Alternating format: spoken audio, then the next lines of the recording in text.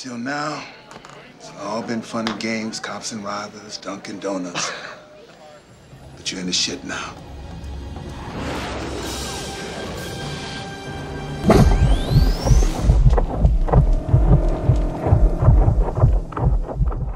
Welcome to our Part 3 coverage of Predator 2, where we look at the details and nuances of the film. If you haven't seen our behind-the-scenes videos, we suggest you do that first. Otherwise, let's continue. Now, right up front, I need to point out there are two screenplays that I did not cover in my first two videos, because the third draft, dated January 16th, 1990, which was the shooting script, and the final version, which had many revisions, as you can see, were very similar to the second version of the screenplay, dated December 1989. I didn't want to just repeat the same old story points, so I decided to go over significant deviations with the last two versions as we go through the film itself. The novelization written by Simon Hawke has a few deviations as well, but not a huge amount, and there is evidence that the author had access to the shooting scripts, which you will soon see. Simon Hawke's novel is very interesting as it shows points of views from various characters, including the Predator. During Predator scenes, it relates its thoughts as to why it's doing what it's doing, and characters like Tony Pope are more fleshed out. These things are very nice additions to understanding characters deeper in the film if you are into that kind of thing. And to be honest, Predator 2 is a freight train that doesn't make time for its characters, as it's a menacing film from beginning to end. So if you want depth in characters, you need to peel away the layers of the film and be very astute to details as you watch it. The novels, and of course earlier screenplays, help in identifying these things.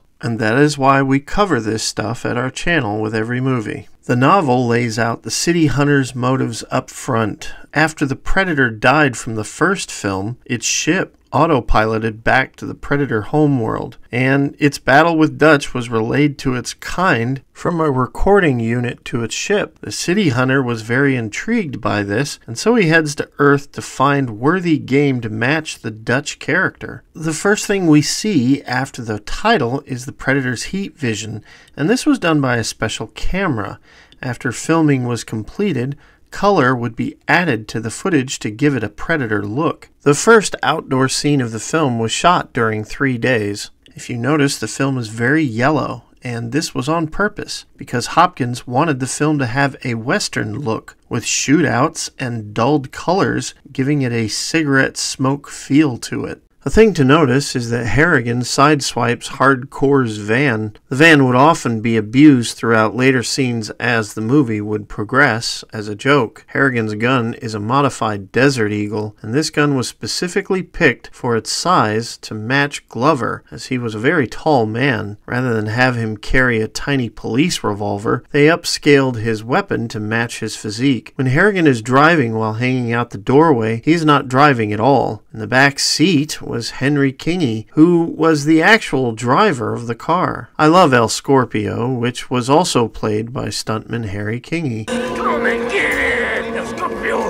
is ready! In the first Predator film, Henry was the insurgent who drove himself to a fiery death. We covered that Henry almost died during the stunt where he fell from the building. If you don't know what I'm talking about, then I suggest you check out Part 2 for those details. Back on the rooftop, when Harrigan sees the Predator, a red Predator suit was filmed much like the first film. This Predator suit has no dreadlocks because it was referred to by the team at the time as a matting nightmare. So, whenever you see a camouflaged Predator in this film, you will see no dreadlocks. The book actually claims that when Harrigan drew his gun on the Predator, it was about to move in for the kill, but when Danny entered the area with other cops, it refrained from its impulsive nature. Remember, this Predator is young and thirsty for proving itself, and we will go into this later. Now, the blood in this room, where all the bodies are, seems excessive for the movie, but in fact, one of the police consultants for the movie stated that it would be this messy in reality. So this scene is very lifelike and is one of the many reasons why the MPAA had problems with this film. In the January shooting script, Pilgrim would commend Harrigan for going in the building that Heineman dressed him down for, and once again, Harrigan would ask the captain if he was going to celebrate Leona's birthday with him and his team, to which Pilgrim says yes. The name Peter Keyes derives as a direct nod to Mr. Keyes, who is trying to capture the alien in 1982's E.T. In his commentary, Hopkins also referred to Close Encounters of the Third Kind. In the novel and comic, Jerry Lambert was well known, and he was nicknamed the Lone Ranger. He had a shady past because he refused backup and killed 4 bank robbers. His partner died during the event, and the police blamed him for the death,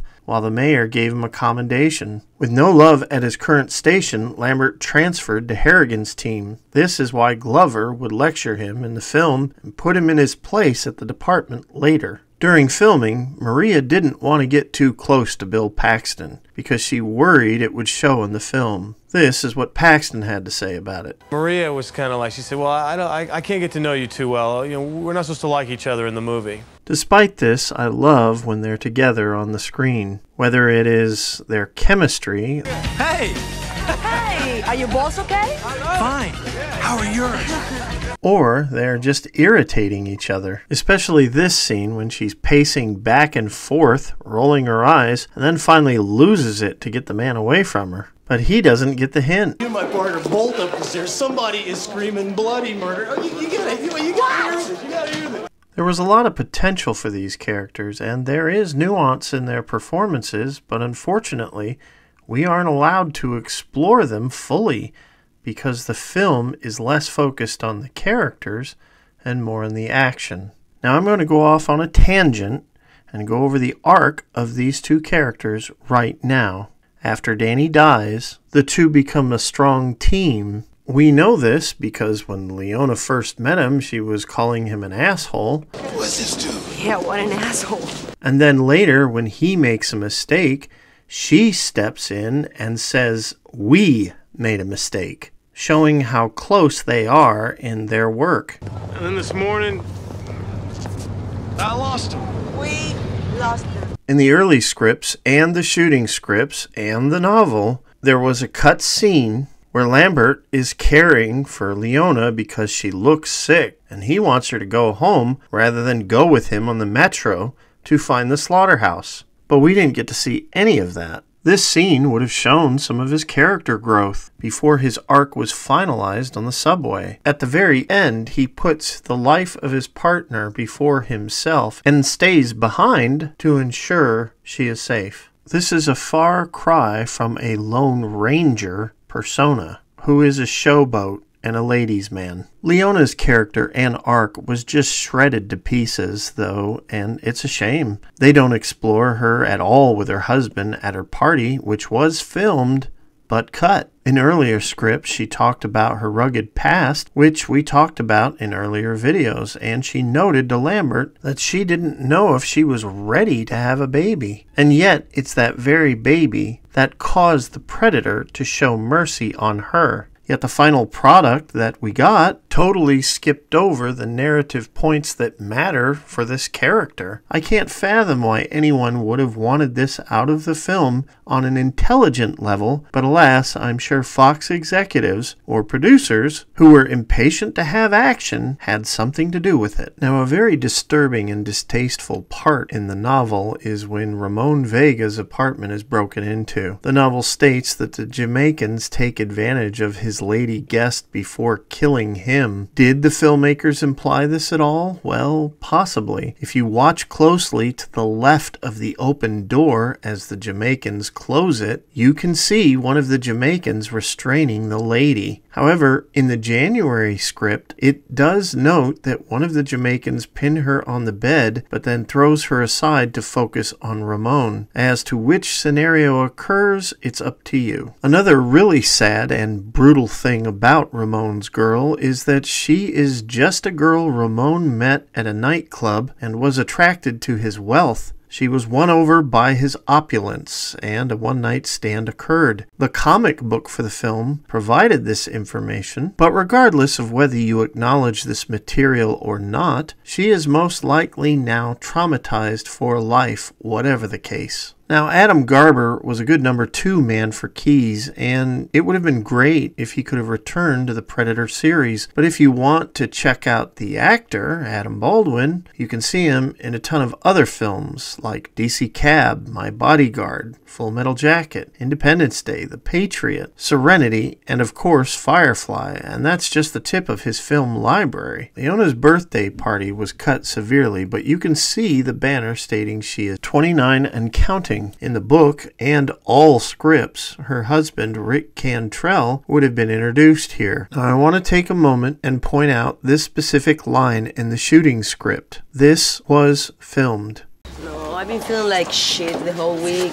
Now, it is possible she's just wearing a ring on her wedding finger, and he is her boyfriend, but this goes against what every script stated to date. So this directly debunks a theory that exists out there, where fans actually claim that Lambert is the father of Leona's child.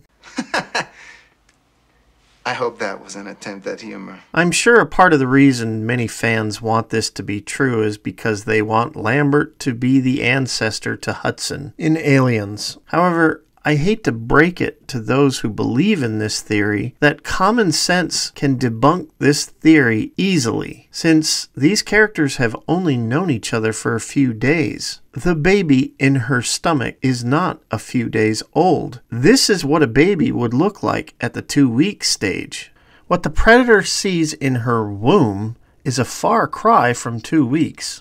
So this theory just needs to die. It's wishful thinking. It's not logically thought out at all. In the book, during the party, Harrigan and his boss would discuss Keyes, and Harrigan would state that Keyes is a phony and is after something other than drug dealers. Pilgrims would tell him to lay off. To be honest, I was really frustrated that Danny was killed so early in the film because I was a big fan of Ruben around the 90s, and I wanted him to be in the film longer. This is clearly a personal issue for me, but I just wanted to say that I wished he was in the film longer. Shit!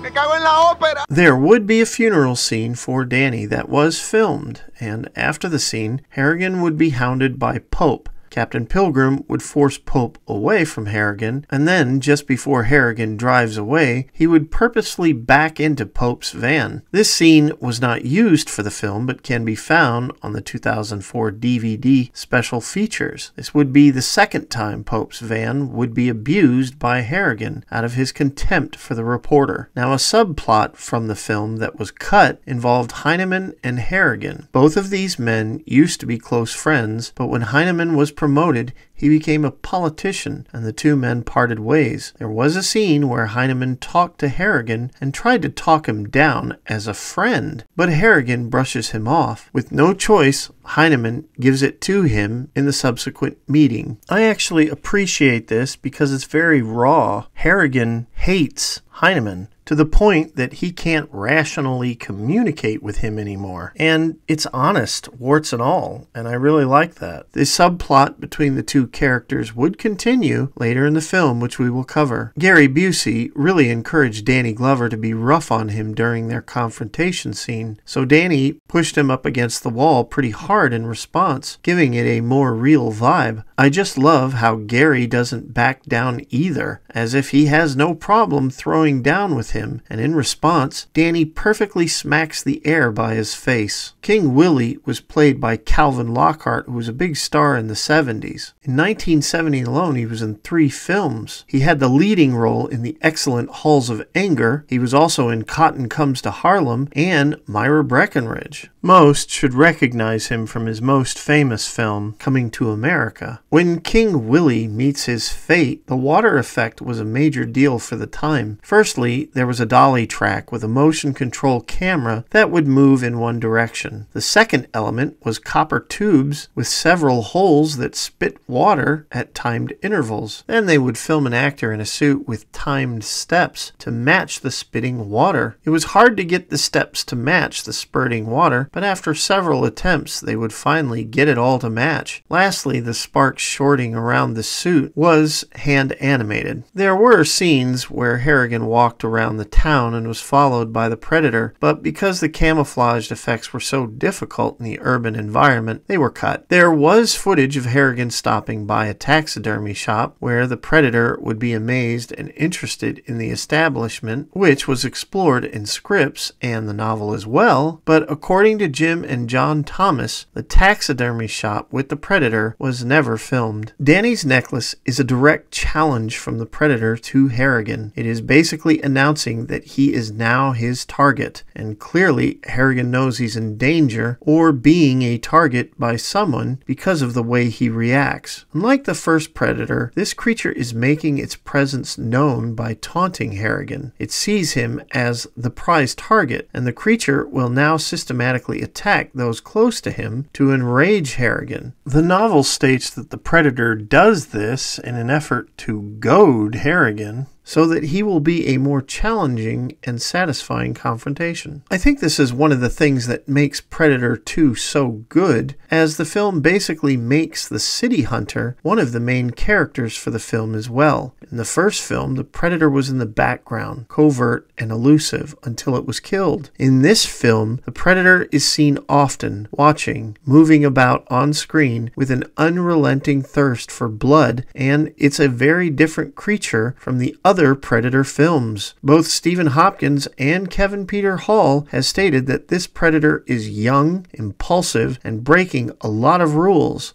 He's off on a wild trip. This one is not doing what normal predators do, which is hunt and go by the rules. He's definitely breaking all the rules. And the film shows it loudly. It's a really interesting Predator. Truthfully, the brashness of this creature and the attention it is drawing to itself almost gets it captured by keys later, and had it been apprehended, its technology and the creature itself would have fallen into human hands, while a normal Predator would never allow such a thing to happen. This Predator seems to be daring anyone to fight it, and doesn't care about witnesses.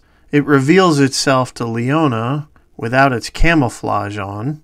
It's climbing on buildings, running on rooftops, and yelling at the top of its lungs without its camouflage on. It's running away from the subway without its camouflage on. Its actions are just arrogant and sometimes careless. It was a very different approach from the first film, and I really appreciate this creature is so different. Again, this is just another plus for the movie. But now we have to end it here. I know this was one of our shorter videos, but we have a lot going on production-wise. In our final video, we will cover the rest of the movie, and hopefully we won't have any protesters. Back off, psycho! Release that beautiful soul! Yeah, sport hunting is murder, you sick son of a bitch! We're really glad you visited us, and please like and subscribe as it will help. Super thanks are wonderful, but sharing is even better. Thanks.